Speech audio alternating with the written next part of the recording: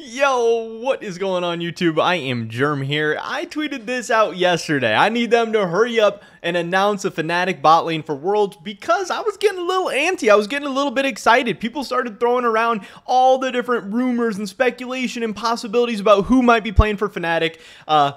And I was just generally curious, and I know that a lot of other people were out there as well. Obviously, this tweet got 21 likes. I don't know, that's decent for my Twitter account. I'll take 21 likes, and that was why I put it out. And also I put it out because we're just a couple days away from World starting. The play-in start on September 29th, which I believe is this Thursday, and FNATIC is in play-ins, and FNATIC plays on the first day of play-ins, and FNATIC is playing Evil Geniuses, who probably deserve to know who they're going to be playing up against, or at least who they could potentially be playing up against, because I'm sure that's going to change some of their prep work, depending on who, is even in the possible pool of players who could be playing for FNATIC.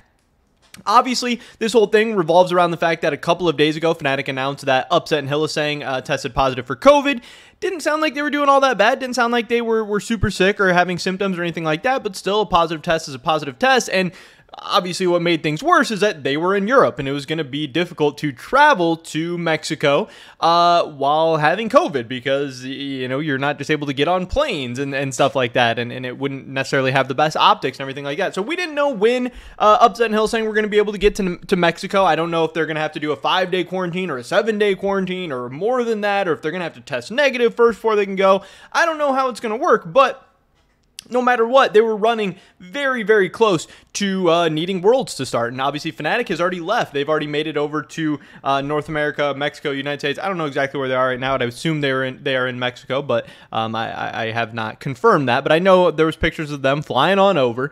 And yeah, Upset and Hylissang are not with them, and they are starting to scrim and practice. And even if Upset and Hylissang could get there, like the day of the games or the day before the games or whatever, they're going to be jet lagged. Their body clocks are going to be all messed up. They're not going to be scrimmed at all. And then they got people, putting out all the rumors and speculation and everything about who the FNATIC bot lane could possibly be, because it is such an emergency situation. And FNATIC, their roster they submitted to Worlds, it just had Bean, their Academy or ERL 80 carry, as their one substitute. So obviously Bean comes in for Upset, but then who's going to play support? Some people are like, oh, Yamato's going to play support. Some people are like, oh, well, you can just get the FNATIC Academy support or whatever. And then some people are like, oh, well, he's not on the official roster. That's not allowed. That's BS. It's like, okay, we just saw with the Danny situation when Cowrie subbed in for him that Riot makes exceptions for emergency situations. They're not just going to let you not go without a player or anything like that. But the big question was, obviously, FNATIC can get their Academy support, Rux. They can bring him up. But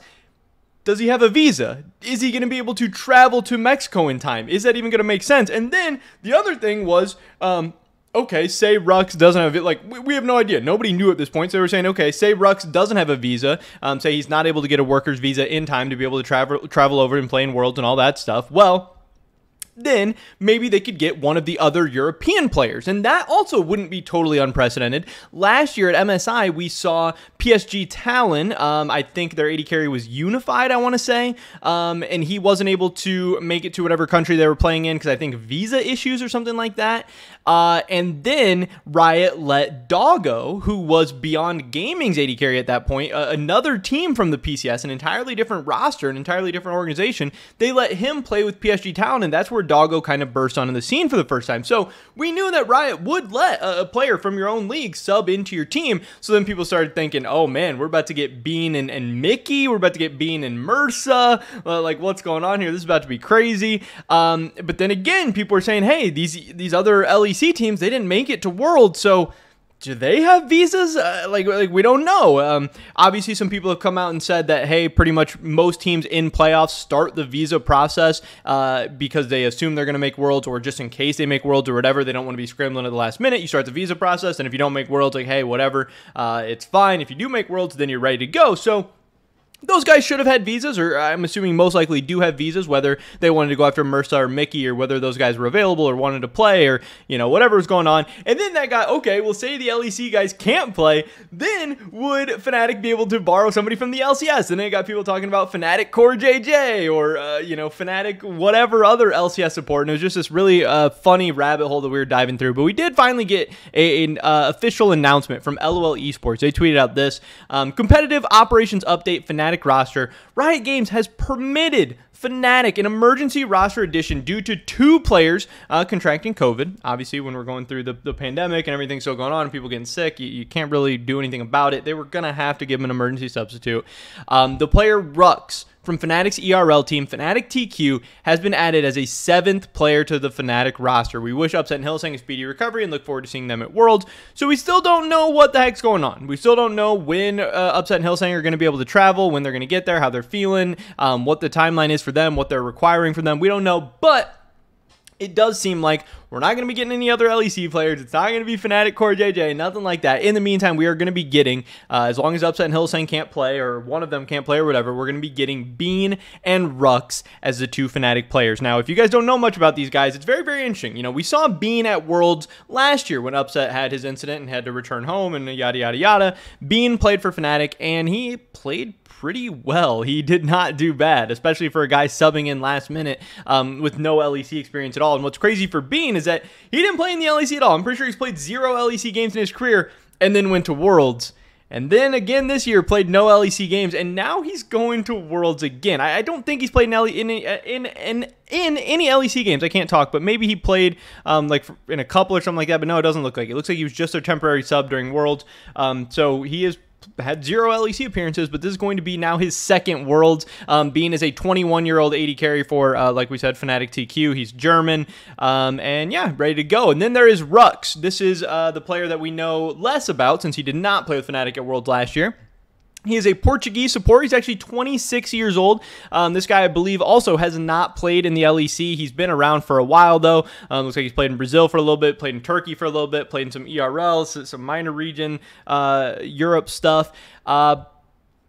Their story is a little bit interesting because if we look at the spring split for the LVP, the LVPSL, Superliga, whatever, this is the Spanish league, FNATIC TQ was very, very good. FNATIC TQ finished 16-2 in the regular season, and then we get to spring playoffs where they also did very, very well. They 3-0 in the finals. They beat Barcelona 3-1 and then 3-0 against Bison's E-Club. They ended up going to EU Masters. Obviously, they didn't necessarily live up to expectations at EU Masters, but they were still a really, really good team. This led Bean and Rux to being 2 of the most exciting prospects in all of the ERL, some of the most sought-after players. We were kind of hoping and expecting to get them in the LEC sooner rather than later.